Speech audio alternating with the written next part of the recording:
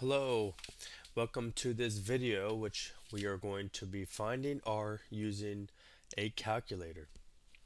Okay, so this is data that we have used before.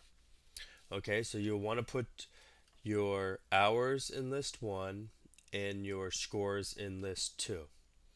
Okay, so as a refresher, we want to go stat, enter, and there you go. I have them preset in here. Okay, so go ahead and do that. So once you get your data in there, second quit out. Now one thing that we have to do um, as a start is to turn our diagnostics on. And this is just something, some calculators will find R without doing this, some won't. So let's just go ahead and before we find R, we have to turn the diagnostics on. So follow my steps clearly, hit second, catalog. Okay, so now I'm in the catalog.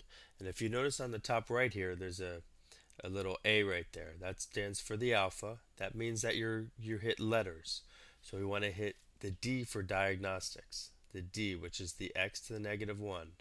So once you hit that, it takes you to the D's in the catalog. Now we want to scan down slowly until we get to diagnostics on. Okay? Diagnostic on. Now we want to hit enter twice.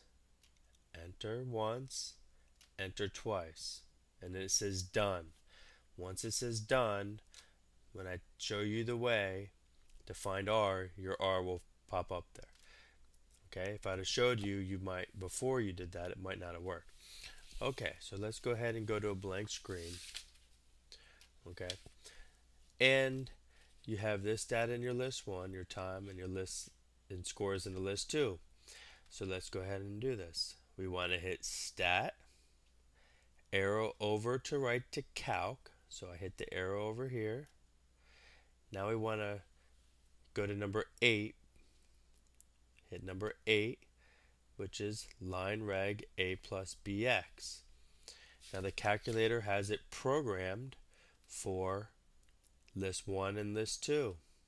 Okay, but we could always do second, list 1, then put a comma which is above the 7, and second 2, which is list 2. You have to do that if your X and your Y list and were anything but L1 and L2.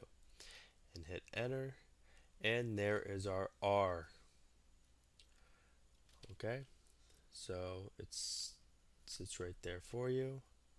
R equals 0.812. Okay, so this is a strong relationship between time and scores.